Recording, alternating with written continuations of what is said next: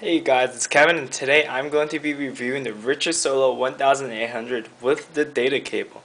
So as you can see, this is all it comes with except the iPod of course, and it costs about $70. So you may be thinking that's pretty expensive, but if you break down the cost of each item itself and how they sell on the website, it's kind of cost efficient because this custom case they give you is worth $25 by itself, but they give it to you free when you order the Richard Solo. This black cable is $13 apparently on the website, and the charger is $13, and this thing is also $13. So if you put that together, that's about $65 for that, and this. So yeah, it might be worth it if you just need a lot of accessories. So let's go over each accessory first. So this one is a cable. This has a female mini USB which connects to the top of the Richard Solo to charge your iPod. So this is a very sturdy cable. I imagine if Apple made a black cable, it would look like this. So that's pretty cool. This is a mini USB and a USB cable, retractable. Some people may like this, but I kind of don't like it because it makes it seem flimsy, but it's really portable. So that's what they were getting at probably. This is just a mini AC charger, I think, with the USB. This can probably charge all your USB stuff except the new iPod 2G and iPhone 3G and 3GS, because Apple is really weird and they only allow certain products to work with the newer iPods, but this should work for all previous iPods and USB accessories. And this is a dual car charger, which is pretty cool. So if you ever need a USB in your car, just pop this in, you have two USB. You can charge like your Richard Solo or your iPod. And this is an iPhone 3G custom case. But since I have iPod Touch, it's no use to me. So I've reviewed a product of theirs before, which was the Richard Solo 1200 with a flashlight. And the major problem with it was that when you plugged it in, your headphone jack was blocked. With this, they devised a method in which you just plug in the mini USB to iPod cable charger and it works. And you can still use your headphone jack.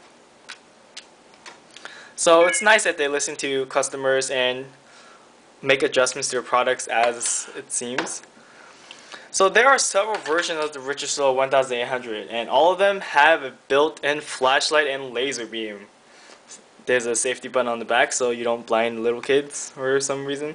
Okay, so the laser works really well, same with the flashlight, but personally I don't really see the need for it. It might just be extra costs that you could like avoid and make this product cheaper and more available to more people, because even though it comes with all this, $70 is still pretty steep.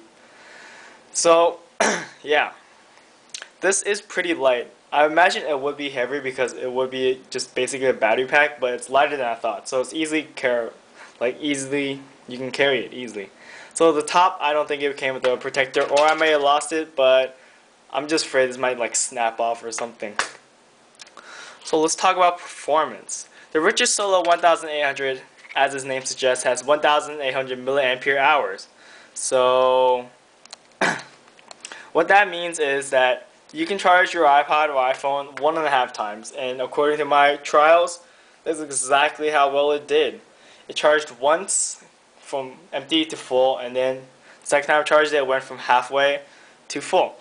So I'm pretty pleased with it. The previous Richard Solo 1200 only charged it like 75%, which was not that good, I thought. So yeah.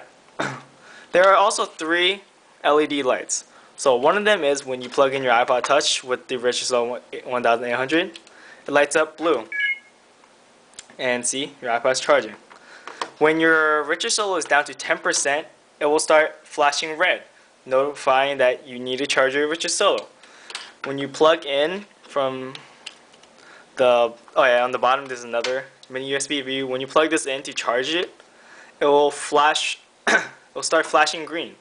That means it is charging. When the green flashing stops and it's just solid green, that means it's completely full. So yeah, it's hard to find any cons with this other than the price. Overall, I think this is a very good product. For those who travel, this is a must-have, and you can have this in many other versions. One of them comes with the iPod connector, the iPhone, where you just literally just snap it in on the bottom, but as you can see, it blocks that. So that's only for the iPhone model. They also have a BlackBerry model, which you can just like stab it with your Richard Solo, or you can have another cable and connects it. So yeah, thanks for watching this review, and I hope I help review a product for you and see if you guys like it. So thanks for watching.